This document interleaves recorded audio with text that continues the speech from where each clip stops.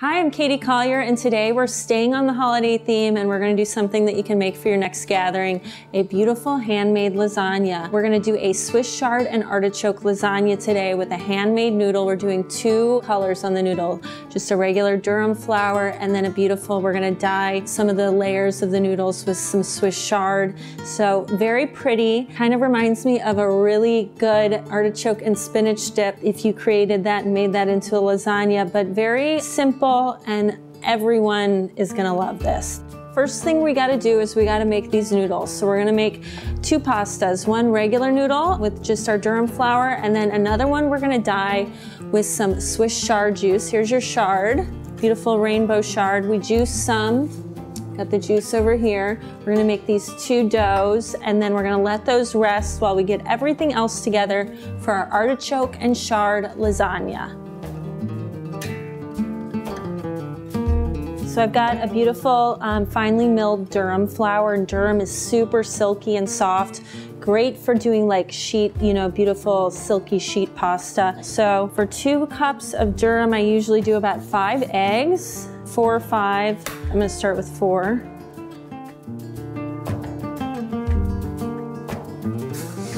All right, so just gonna take a fork and just slowly just get that egg, those yolks broken up.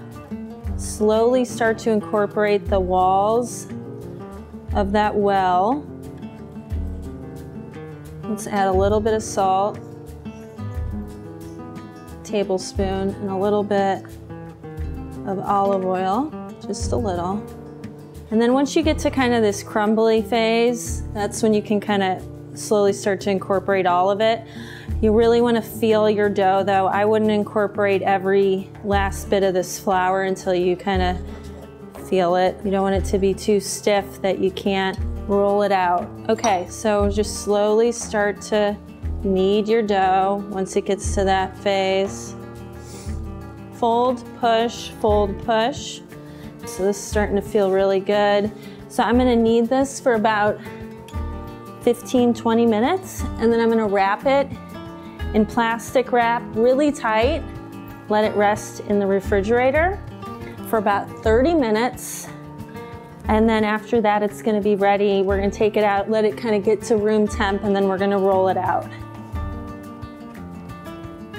So just on your same board, we're just gonna make the green noodle with the Swiss chard juice. So if you have a juicer, just juice some chard.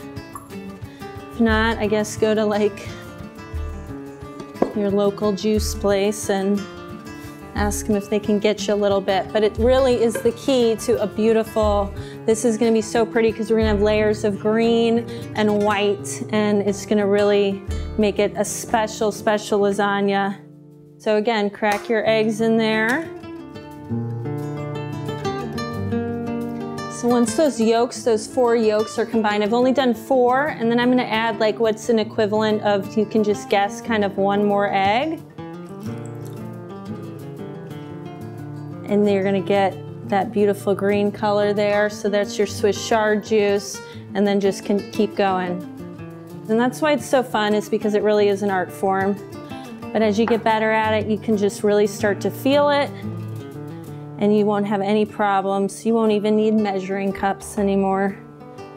Gets kind of crumbly here, and then you're just gonna slowly start to knead it.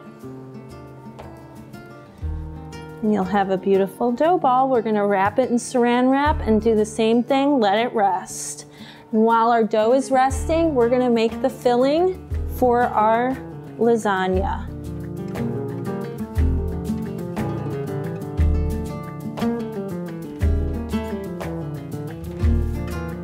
With this lasagna, we don't want to overdo the oil or anything, and I'm gonna add my garlic. Did like 4 cloves of minced garlic, and then we're gonna add our chard.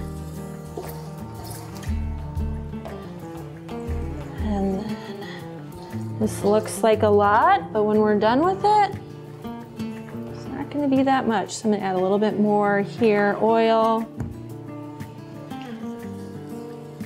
salt. And there's a lot of salt in the cheese, Okay, so think about those things when you're salting things. Are you using a cured meat? Are you using a cheese? Like we're gonna be using parm, we're gonna be using fontina. Those things already naturally have a lot of salt in them, so we don't wanna overdo it here. So we're just I'm gonna use some tongs actually. And just slowly start to turn this. And it's all about what you prefer. I'm going to cook it down just a little more, but I am gonna let the shard shine, and it's still gonna have that beautiful bite. So you can see it's wilted, but you still got that beautiful color and shape. So I'm done here because it's gonna cook some more in the lasagna. I'm gonna add just a little bit of lemon juice real quick and cook it just about 1 more minute. Chard is bitter, so it can be really bitter for some people. Some people love it, I really like it, but the lemon juice does kind of cut that back a little bit. So we're gonna let that lemon juice cook down just a touch. So cook it another minute, and then that is done. I'll get a bowl for that. So there we have that. We've got our artichoke, and then we've got some Parmesan for the layers. We've got some fontina, which is like a beautiful creamy, nutty Italian cheese. And then we have the secret ingredient, the stracchino, which is like a triple, quadruple cream, kind of like a brie. And then we've got our bechamel that we've made. And so we're gonna layer that as well, all together with our noodles, and we'll bake our lasagna. So the key to sheeting dough is you're sort of like continuing the kneading process.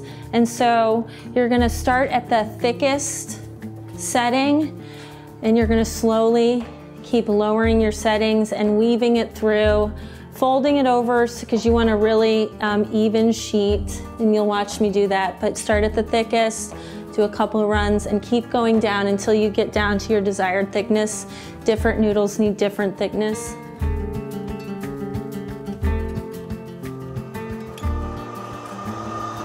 Okay, that's a 10.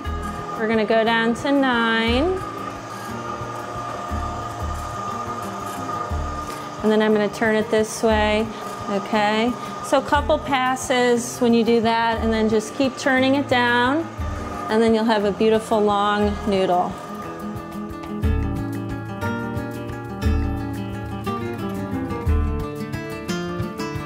So the first thing I'm gonna do, I'm just gonna put down just a little bit of oil for that first layer. I'm gonna start with the green because I wanna finish with the plain noodle. I think that'll be really pretty, and we're just gonna layer one after the other. So just lay that down, do just a little bit of bechamel. Oops.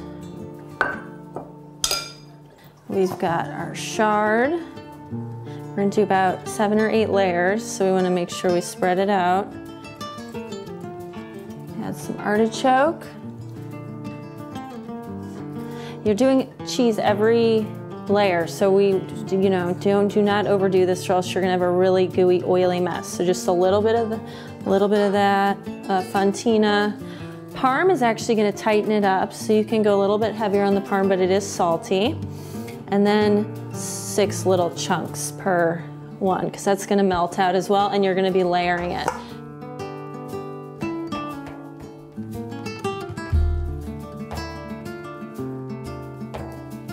Here we go, so we're gonna throw this in the oven. We've preheated the oven to 350. We're gonna cook it, because we're using a fresh noodle, about 30 to 45 minutes. Just kind of, eyeball it and keep an eye on it, and here we go. Nadia, look! So we have our beautiful artichoke lasagna, and I love the crispy ends here with the noodle. Garnish it with some torn basil leaves, and you're just gonna hand tear those. Okay, and then a little lemon zest.